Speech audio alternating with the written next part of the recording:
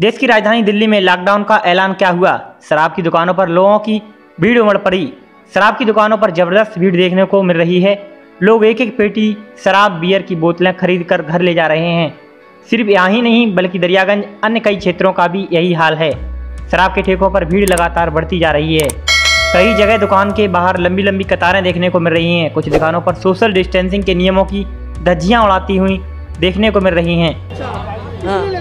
इसलिए लेने आया कि ये अल्को इसमें इंजेक्शन फायदा नहीं करेगा, ये अल्को फायदा करेगी।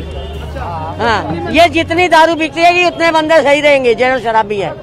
दिल्ली में लॉकडाउन लग गया है तो शराबियों को फर्क पड़ेगा।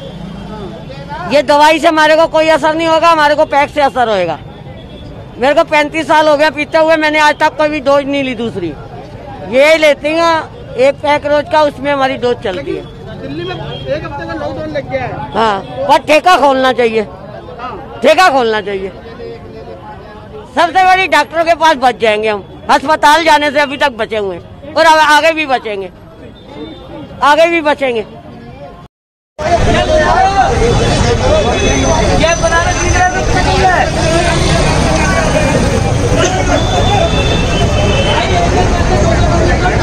कुल मिलाकर नज़ारा वैसा ही है जैसा पिछली बार लॉकडाउन के बाद शराब की दुकानें खुलने पर हुआ था। जगह जगह पर बेवड़े लगे हुए हैं और बड़े बड़े स्टॉक यानी कि बड़ी बड़ी पेटियों को ले जाते दिख रहे हैं। दिल्ली में पहले राज्य सरकार ने वीकेंड लॉकडाउन का ऐलान किया था, जो शुक्रवार की शाम से सोमवार सुबह तक लागू था।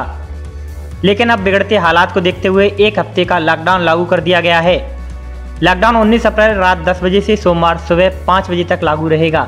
दिल्ली में केंद्र सरकार के दफ्तर खुले रहेंगे, लेकिन अधिकारियों कर्मचारियों को अपना आई कार्ड दिखाना होगा। दिल्ली सरकार के सभी दफ्तर, सभी प्राइवेट दफ्तर बंद रहेंगे।